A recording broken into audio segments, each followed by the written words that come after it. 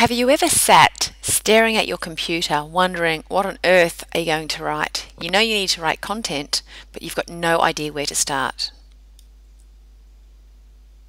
Hi there, I'm Tania, and I guess you could call me a beach-loving, elephant-collecting adventurer. I'm also the editor-in-chief of Dare, which is an online magazine which connects 100,000 readers in over 60 countries. And my mission is to help you unleash your inner daredevil and tell your unique story, which cultivates a movement of shared wisdom.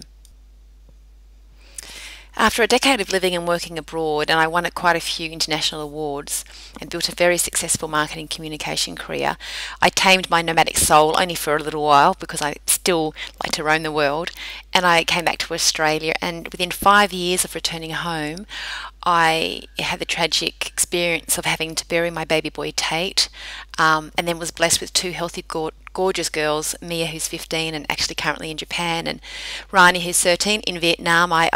I raised daredevils, and I did become the sole provider of my family, and I experienced escalating credit card debt and was served home repossession papers. So life was really, really difficult for me with these two gorgeous little babies. So I had to dig deep to find the courage to move ahead, and I needed to also feed my gorgeous girls. So I took a big leap towards entrepreneurship, and I developed the Get Naked, Get Noticed workshops, which were renowned around the world, and created this online program that helped people gain publicity, free publicity. Then I launched Dare, and both of those two projects combined have generated over $10 million in publicity for me and my clients, which is pretty amazing, I think. And I believe that every adventure, experience or challenge unlocks a story that deserves a voice.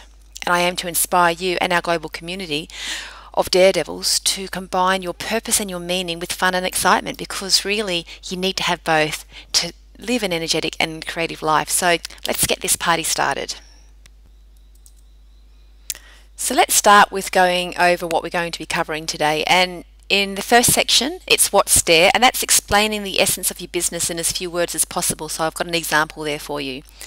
And number two, that's what's Tania. So this is a pictorial example of how you can create content when you're short of time. And number three, that's my vision for you. So how to create your business that reflects who you are and save time, because really I'd rather see you out there exploring the world and sharing your stories than stuck behind the computer figuring out what to write next. In number four, section four, we've got some stats there which are worth paying attention to, because they'll guide what content you should be creating and maybe what you should be letting go of. And in number five, that's where all the juice happens. We've got the content creation ideas. I've got heaps and heaps of practical ideas for you to get content out there when you really just don't fancy doing anything at all. So let's just kick off with a quote, and I think this is a great quote because it says, "Worry less about sounding professional and worry more about creating remarkable content that other humans can relate to." So it's really about humanizing the content, and I've got some information and stats about that later on. So I think that's really important. Don't worry about perfecting your work, just get it out there, and so long as it's relating to other people, then you're really on the right track. So what's Dare? Dare's your inner spirit. It's a living, breathing expression of how you show up in the world. It's courage and determination to push the crazy, scary limits of life, forcing you to jump and then grow your wings as you soar higher and higher. It's that adventurous dreamer cultivating wisdom with every experience, taking you from a seeker to a learner to a teacher, and then sharing your message with the world. And that's what we're going to speak about today, how you're going to share that message with the world. Okay, so who's Tania? I think I said what's Tania in the content, but I'm meaning who, and that's me. I want to use this as an example to show how images tell a story. So rather than writing lengthy prose on your about page or any of your bios, use graphics which give your community a really vibrant sneak peek into your world, and include things that you love and your family and where you've been and what makes you tick. You can see I've got my gorgeous family here of my on our wedding day 3 years ago, and I've got some photos of when I was in Rome and sailing the Amalfi Coast. My girl's there, my beautiful puppy here who likes to work with me. I was in Dubrovnik when I was in Bali. It's champagne that I love to drink, walking along the beach. So you'll see a couple of examples of how I've done that on our website. So if you pop over to darewithtania.com/about-dare, you'll be able to use that as an example. So try to think visually rather than too lengthy as far as writing your life story. You get way more interaction with people when they can see what you like rather than reading about what you like. Okay, so I have a vision for you. And the first part of the vision is about developing your inner storyteller, because telling stories is a pilgrimage towards the unspoken and unknown and unheard wisdom, your wisdom. And when you meet new friends and share fascinating stories, your paths are destined to collide forever. And together you shape new terrain and you tap into your inner storyteller by sharing that wisdom. So that's one of my goals for you now, is to start thinking about yourself as a storyteller. The next thing I want to talk about is innovation, which is something that we value highly because it's the driving force that compels us to reach for those huge dreams amongst the stars. And to innovate means to take risks. So I'm here to dare you today to start innovating the way that you connect with your community. It's where all the fun begins. My next vision for you is about outsourcing, and it's time to value your time. Give yourself permission to ask for help and to delegate, because the greatest gift that you can give yourself and your business and your family is to know what needs to be done, which we'll cover today, and then outsource the doing. And that brings me to my vision of you time. My ultimate vision for you is to spend more time doing what you love, whether that's walking along the beach, hugging the kids, kissing your husband, traveling the world, painting landscapes, whatever that means to you, then to do more of this, and then you become a storyteller with valuable wisdom to share. Now let's look at a few statistics. And I found this fascinating when I was doing some research for this presentation. Food, home and lifestyle topics account for 85% of the world's most viral content. It's not business and technology and news, that only accounts for 14%. And food is over half, 52%. You can see there's homes, 18%, lifestyle, 15%. So start thinking about weaving your message through the human factors, through what people are loving, which is about their lifestyle, their home, their family, and less of the boring, newsy, techie sort of style of content and more the lifestyle kind of content, because as you can see, that's what's mattering most to people. Now I'm going to be talking about the importance of images in a little while, but I also wanted to share these stats here that I think were very important. If you look at tweets with images receive 18% more clicks, 89% more favourites and 150% more retweets. And there's a few other statistics there. Posts on Facebook with images have 93% more engagement. And in 2015, 70% of marketers had planned to use more visual assets in their communication. And business to business marketing increased by 8% to 58%. And the use of infographics in the last year has increased by 9% to 52%. So you can see the statistics are showing that we need to be more visual with our content as opposed to wordy. So let's go through the 5 solutions I have for you today, how to write content when you don't feel like writing anything. Okay. First one is to repurpose your existing content. So why stare at your computer trying to come up with something new when you can actually repurpose your existing content? So you'll discover 6 ways to convert your existing material into fresh, shareable content. The second thing we're going to look at is content killers. If you want to impress your English teacher, then by all means use these in your writing.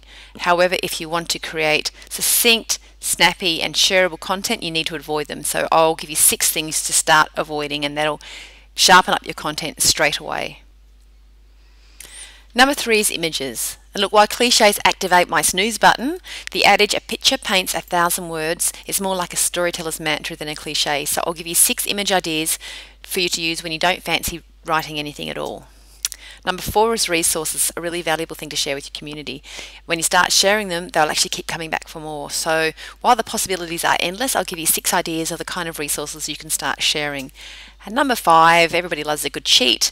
For those uninspired days when you really have no idea, there's a cheat sheet you can use. And I've selected 6 examples from my long 100 content creation cheats.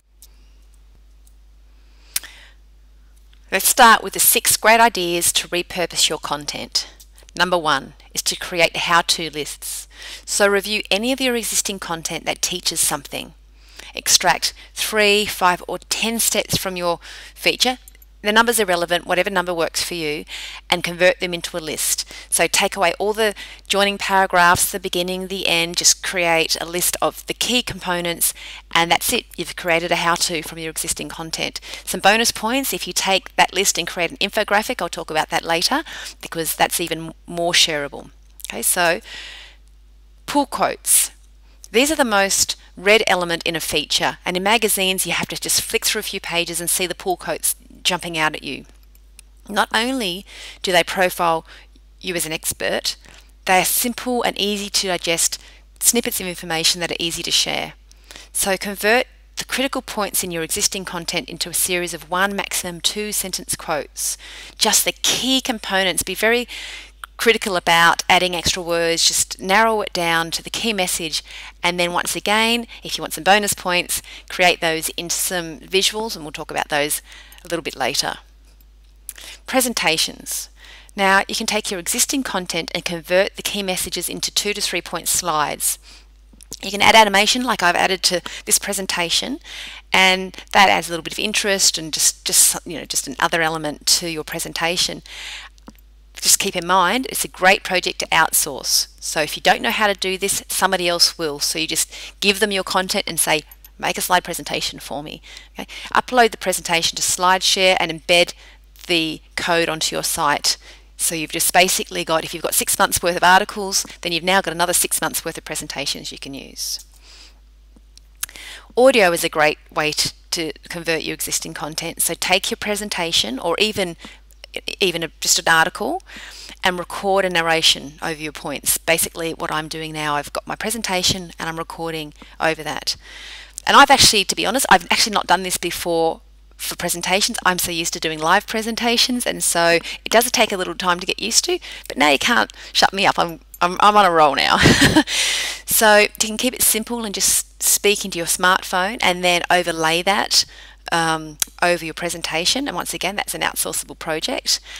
Once you've completed the media component or the recording, then you overlay it with your content and post it on your blog, and there you go. And or you can just upload the MP3 file and let people listen to you reading out your article. So that's just another way you can repurpose that. Video. If you're familiar with iMovie or PowerPoint or Keynote, which is what I use, you can upload audio to the presentation, you tweak it and you save it, and then you share it, and then you've got a video. Now if that's double Dutch to you, once again, please outsource. Remember, that's my vision for you, that you spend your time knowing what needs to be done, knowing that you can create videos, and then handing over the work to somebody else. Think about those special beach walks and cuddles with the kids. So just know that you can take your existing content and create videos from that. Another great way to repurpose your existing content is to create a checklist. Now checklists are fantastic because they help people feel accomplished. You know, don't you love ticking all those things off, tick, tick, tick, tick? And it assures them that they haven't forgotten an important step. So if you've had any process that you've done, how you've created something, or any how-tos, you can also convert those into a checklist. For example, how you create a meal, or how you braid hair, or anything that you've actually done or share with your community that takes them through steps. You can create a checklist. Just remember to put those little boxes there so they can feel really accomplished when they tick those off. So there you have 6 ways you can repurpose your existing content. And most important, just outsource whatever you don't know what to do. Okay, here we've got 6 great ideas for eliminating your content killers. And the first one is to drop the ly. If you did just this one thing, your writing will improve. So eliminate any word that ends in ly. It's that simple. So for example, a really great film becomes a great film, because a great film is strong enough. It doesn't have to be really great. Now I saw recently at I won't name the chain, but if I did, you would know them. It was a supermarket chain and they had this big sign on the wall, and I just felt like getting my red pen out there and crossing out half the words. So it says, top quality at incredibly low prices guaranteed. For me, that was too wordy. I would like to see it guaranteed quality at low prices, because incredibly low prices, I mean, low is low, so what's incredibly low? So Now you'll start seeing that the ly words are completely redundant. As I said, your English teacher may like them, but really you can do without them. So there's one key peeve that I have, and I suggest you never use very, really, or wonderfully, or anything in front of unique. Unique is unique. It can't be very unique or more unique or really unique. Unique is unique. So you'll find now that anytime somebody says that's really unique or very unique, you'll start hearing that just doesn't sound right. Okay, the next thing is passive versus active tone. So passive writing talks at people, and you can identify when you're being passive when you use the words to be or be, am, is. Active writing takes people on a journey. For example, the boy was bitten by the dog. That's passive.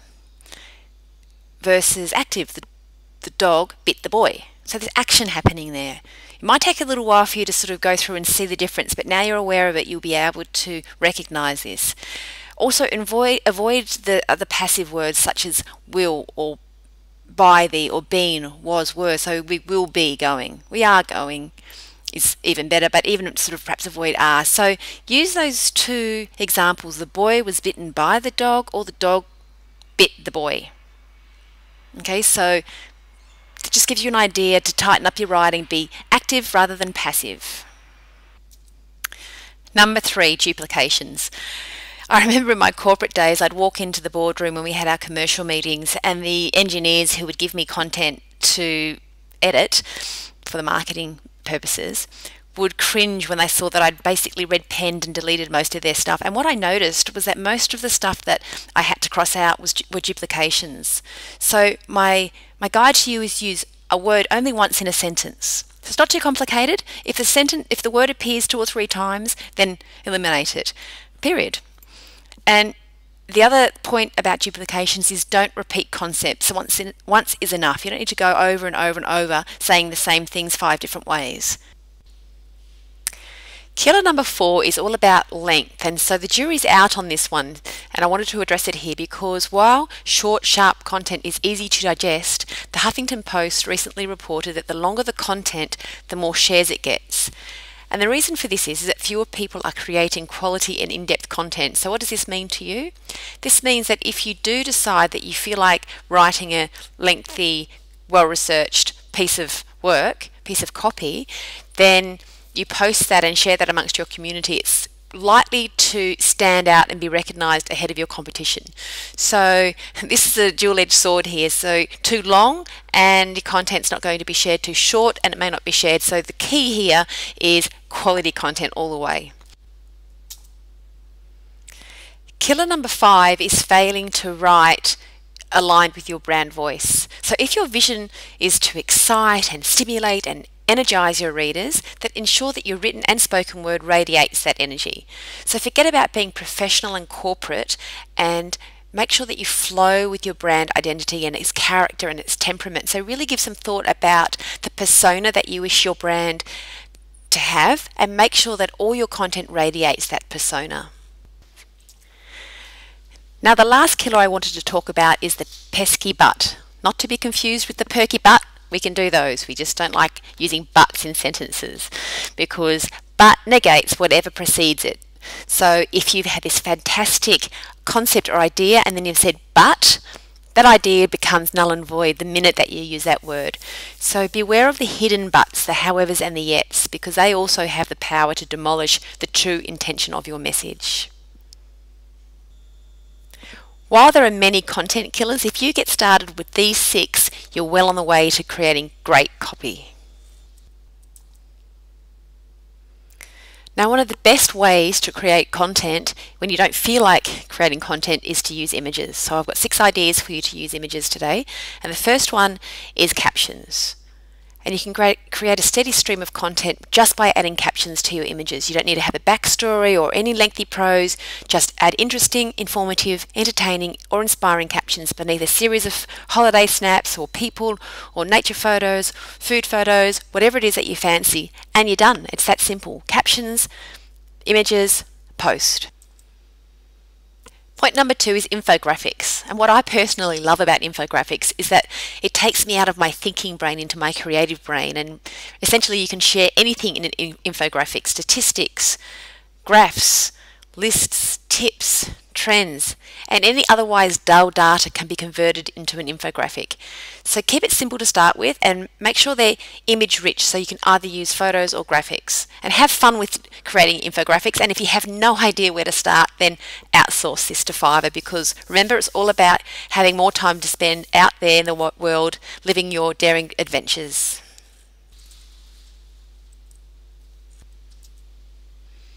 Point number 3 is your phone. It's such a great resource. I've just checked and I have 1,171 photos on my phone. I think most of them are of my new puppy. More than enough to create dozens of image storyboards. So there's sunsets, which can be a daily inspirational quote. There's laughing children, and you can think about maybe you can do a happiness quote or a message about happiness or laughing or children or family. I've got some budding roses, and that inspires me to think about slowing down life and being out in nature. So every image tells a story. So go through your phone and start pulling out some of those stories. Number 4 is another hung jury point, and this is about quotes. So whether you love them or you loathe them, they work. So think about adding quotes to your images for a quick content solution. Or you can even create a series aligned with your brand. For example, if you really feel aligned with flowers and florals or trees or nature, then you can align those with quotes about growth and expansion and connection and unity, all different sorts of words that are connected with, flowers and the outdoors. So if you're short on time and don't have any content to create, pull out a few images, add a quote, and you're done. Point number 5. Collages are a great way to convert existing content into digestible, shareable, image-rich content. So rather than listing a whole heap of items in a post, consider creating an image collage and keep text to a minimum, maybe 1 or 2 words per photo. And I've got an example of this on my About page. That's at darewithtania.com/about-dare for an example. So that was all about the things that I love, and I wanted to share with people a little bit about my personal life. And so rather than listing all the things that I love, I created a collage with pictures of my puppy and my family and my roses and my travel adventures, with 1 or 2 words, so at a glance somebody can see, wow, okay, that's what she fancies, that's how she likes to spend her time, or that's what she loves. So think about collages for content rather than lists. And point number 6 for using images to create content when you don't feel like writing any content is step-by-steps. This is a great way to take people on a journey from the start to the finish of a project. So if you're developing a new product, or you're renovating a home, holding an event, or writing a book, it can be anything. Take people on a journey, so take photos of the befores and afters, or a little bit of the conceptual design of your product. Even if it's an online product, take screenshots. If you're holding an event, maybe snippets of the food or possibly the venue, maybe little corner piece of the invitation. If you're writing a book, maybe a bit of the cover. Whatever it is that you're doing, tease your community with photo snippets every step of the way, and take them on a journey from the concept to the beginning to the end, and invite comments, because you might find that those comments will help you tweak and adjust your development of the process along the way. So now you have 6 great ideas for creating content using images when you really don't fancy writing any content at all. Some other great ideas when you don't feel like writing copy is to share your resources.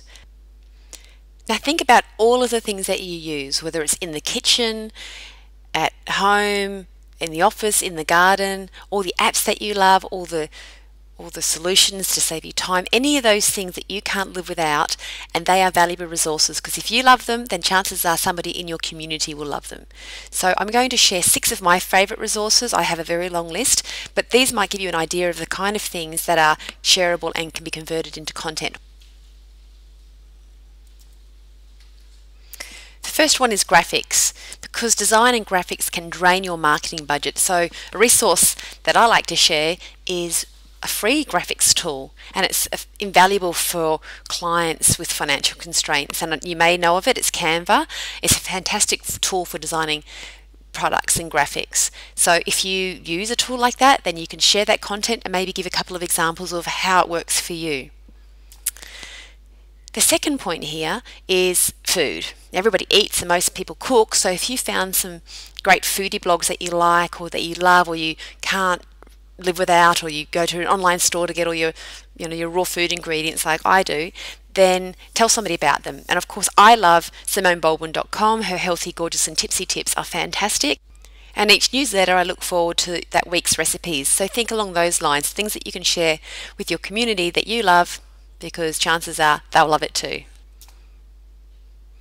Another resource I love sharing are hacks, because everyone loves a good life, design, business or style hack. I didn't even really know what a hack was until recently. My children made me feel like I was completely in the dark ages, but now I found them, I'm quite addicted to them.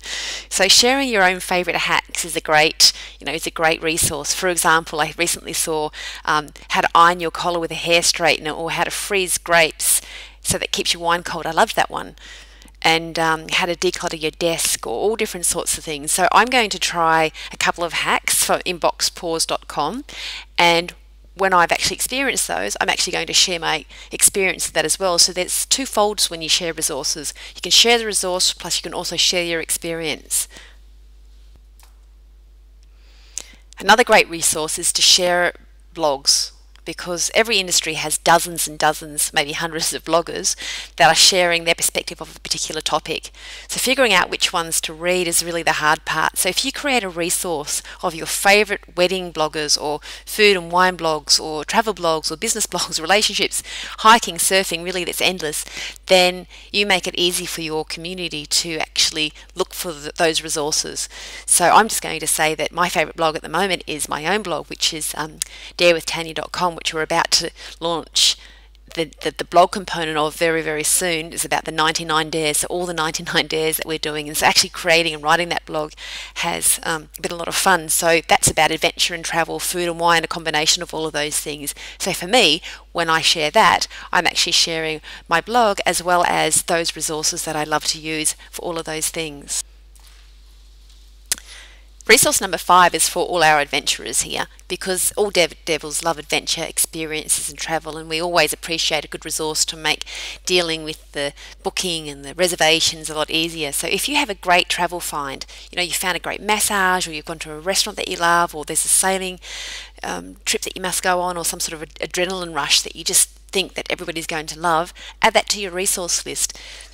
There are potentially hundreds. I love some of the bigger ones, like what if I want to go out for a cheap holiday, or Webjet if I'm looking to compare prices, and the Cruiseabout is fantastic. A friend of mine works for Cruiseabout and always getting these amazing deals. I think there was something the other day like you could go away for a week for $500 for everything included. So any of those great finds are fantastic things to share with your community. And I'm going to end with the best resource, and that's you, because you have to remember that your community is following you because they love what you have to share in your unique way, or however you share it. It's you that they want to spend more time with. So give them more of you.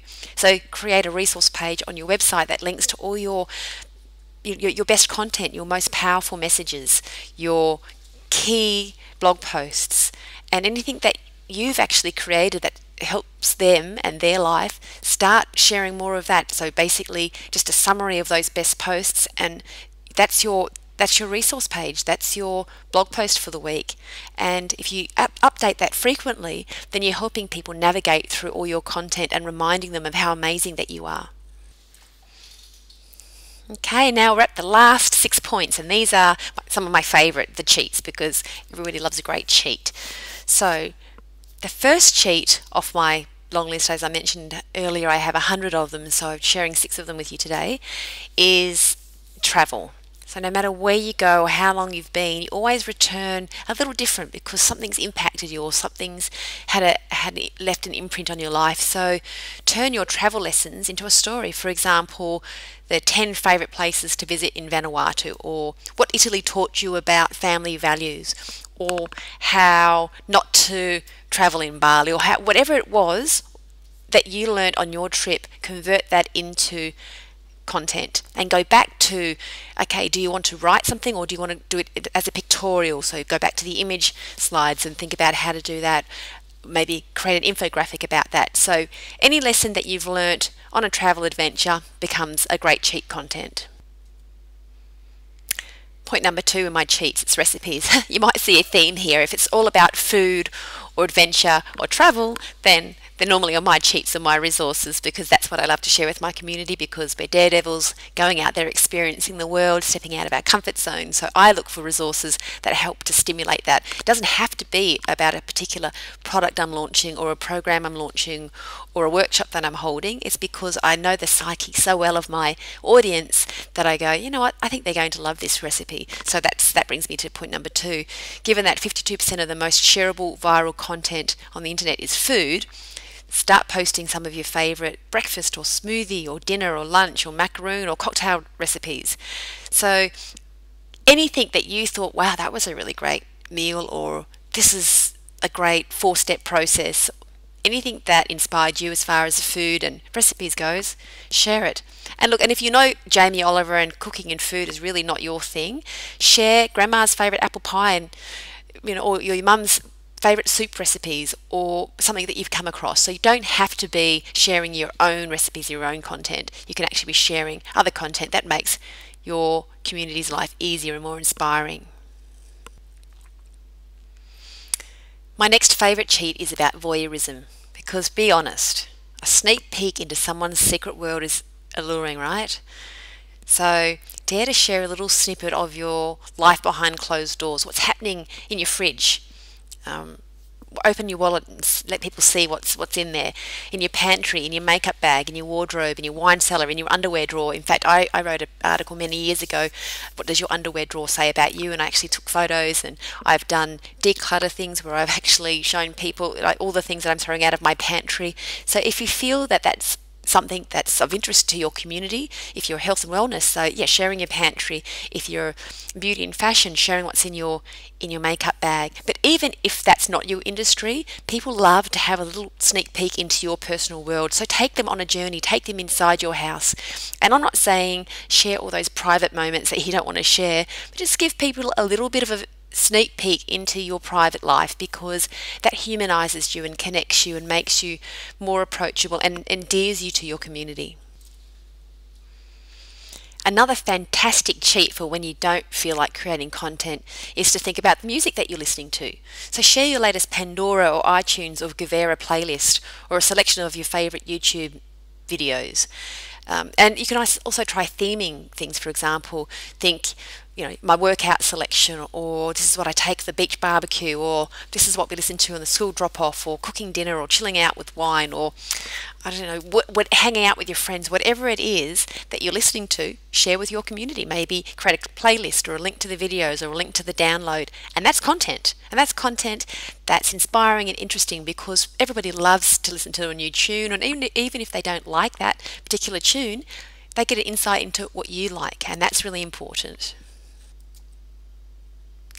Now, number 5 is a resource that I love receiving, because I'm not a shopper and I need to be rescued at times like Christmas or birthdays, or have shopping ideas. So even though we have had great shopping and Christmas wish lists in Dare that we've published over the years, that is not my cup of tea, searching for that. So if somebody has a great fashion or foodie or makeup or wish list of any kind, then I'd love to receive that. So if you can create a list of potential gifts for teenage girls, or for dog lovers, or bookworms, or for grandmothers, or sports enthusiasts, or budding chefs, or travellers, or social media junkies, anything, then create a list. So all you really need is an image and a link, and you're done.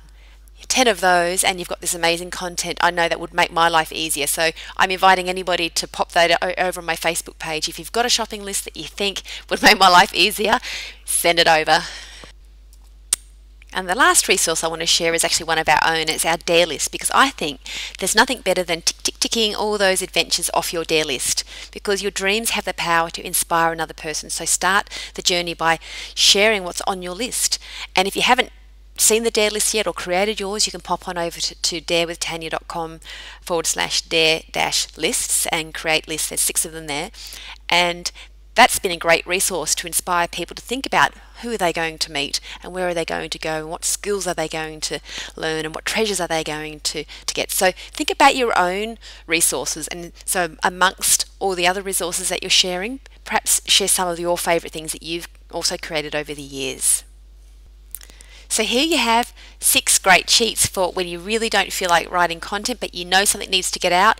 Pick one of these, or even maybe shake up all your content a little bit, include these in your actual regular content calendar, because when you start sharing all these resources, these cheats, these images, all these different things we've spoken about today, then you're going to have no excuse for connecting with your community and sharing quality content. I just wanted to end today with a chat about one of my favourite pieces of content at the moment, which is quizzes. Because according to the Huffington Post, 8 out of 10 of the most shared articles in the past 8 months were quizzes. That's pretty high. So why quizzes? Well, according to them, because when you share your quiz results, it fuels your identity and ego. Others learn more about who you are and what you value and your tastes. So quizzes are a great way for you to get insights into your community, but people also are tapping into that sort of element of narcissism and wanting to share bits about themselves. And I've noticed that since we've launched our Daredevil Persona quiz, within the first day we had 352 people take the quiz. So if you'd like to learn more about how I created that quiz, then let me know by popping over to darewithtania.com and taking in the quiz. Because in the next week or two, I'm going to do a training to show you exactly how I developed these Daredevil personas, because all these people have been asking me, how did you create them and where did they come from? And there was a process for that. And if you're thinking about creating a quiz as part of your content, then it's been great to have you on there and jump on board. So you'll be invited to join the training via our private Facebook group, so you'll get a link to that after doing the quiz. Plus, I also want to know which of the Daredevils you are. There's a little sneak peek picture of them all here. So as we finish off today, I just want to remind you that the key component to creating copy or any kind of content is to make it good quality, whether it's a caption and a photo, one of the cheats, or it's a lengthy article that you've well researched. So long as it's quality content that is impacting the life of your audience, then you're on the right track. And for those days when you really just don't fancy doing anything and looking at a screen just is not appealing to you anymore, go back and review this video, because there are hundreds of different ideas that you could have to create content when you're just not in the mood for creating content, or you'd rather be at the beach. So if you have any questions whatsoever about anything that I've shared today, or about creating quizzes or writing copy, or my favourite champagne, or the best travel tips that I've got, anything at all, please either jump over to Facebook, Tania Rush, and find me over there and leave a message on my wall, or leave comments or questions below. So I'll make sure that I answer everything that I can answer, or direct you to the right people who can better answer your question if I'm not able to. So it's been fantastic sharing this time together. I hope that you feel inspired to go out there and create great content without having to rip your hair out and try and figure out where to start. So look forward to seeing you very soon somewhere in this great amazing world of ours.